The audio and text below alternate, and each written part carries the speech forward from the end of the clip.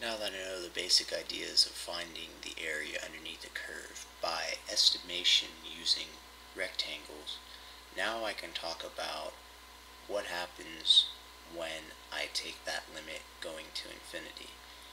When I take the limit going to infinity of my sum of rectangles, where I have divided it into equal delta x's and then I multiply it by the f of x of those, whatever those x's happen to be, and I take this limit and I have it go to infinity, where I'm going to have infinitely many little bars, so to speak, then as that limit approaches or goes to infinity, a similar thing happens in the case of the derivative. Say I've got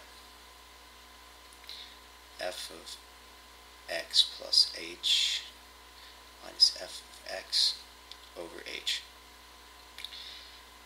At this point, I'm just estimating what the derivative is, or the instantaneous rate of change is, by getting values very close to no change at all, essentially. But it's still just an estimation. But when I take the limit as h goes to 0, then this limit is the actual value. And the same thing is for this type of limit as well. And this type of limit has a special name. It's called the definite integral when it's on a fixed interval a, b. So this whole deal, which is the sum of all of these rectangles, is equal to this sum. The limit as n goes to infinity with the summation of the functional values of those x points times the delta x for n times as n goes to infinity. This is equal to what's called the definite integral, when the notation goes like this. This is called the integral symbol. It's actually an elongated s, which is supposed to stand for the sum of the limits, apparently.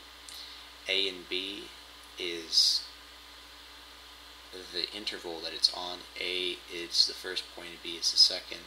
F of x is the function, and then this I'll have to explain later once I go over the fundamental theorem of calculus. And it's just equal to this whole thing, and it just includes the limit as it goes to infinity. And here's one more illustration of what the difference is. The summation, which this is called the Riemann sum, this is just an estimation. I can get very, very close, I can get very, very small, but it's still an estimation, similar to this situation where I can get h values very, very small, but it's still only an estimation of the instantaneous rate of change. It's not until I take the limit as h approaches 0, or in the case of the integral, as n approaches infinity, does it become the actual value of what it's looking for. And in the case of the derivative here, it's the instantaneous rate of change. In the case of the integral, or the definite integral in this case, it is a number, which is the area under the curve, and not just the area, but the net area. So that is one more thing I wanted to say. When it calculates this area between A and B, it's going to take these positive parts and then add them to this negative part, so it'll be a net area. It's not going to be this area positive, this area positive, and then this area positive. It's going to be plus, plus, minus, and then whatever the net effect of that is. And that is what the definite integral is.